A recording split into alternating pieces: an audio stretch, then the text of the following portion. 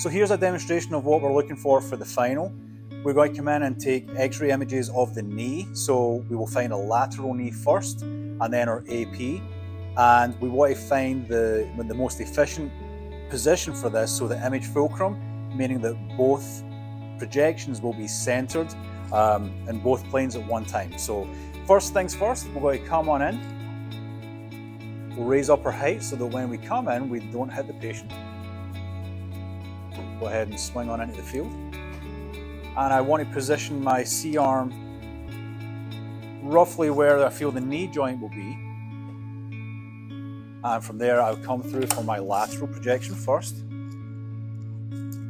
I'm putting the C-arm all the way flat first. So let's raise up to what I feel is a good estimate of the height. And we'll take a picture there. So our level, we're a little bit high, so I'm going to slide distal just to try and center that joint. That looks better there. So next, I'm going to look for my anterior-posterior alignment. So let's go ahead and raise up. I'm going to come up to about 10 degrees. Let's see if that makes it better or worse. That's definitely better. Let's try another couple just to see. And even better still. And I think we actually got it pretty good in terms of our inferior-superior, so I do not have to apply wag. So from this point, I will then come on up for my AP. But first, I will mark the level that my lateral is at for my rotation.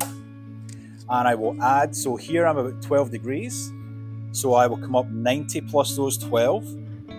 So my true AP is 90 degrees from where my lateral was. I'll left to right that lateral. And there's my AP. We have that centered. So did I maintain my center if I come through from my lateral? Take a picture there. Now I pulled back, so my central ray should be posterior, which means I will have to make a correction. You're right in that assessment. So let's go ahead and raise up, because our AP locks are in and out, so we don't want to make that change. We went too far. Picture there. I'm going to come down just a hair more. So split the difference.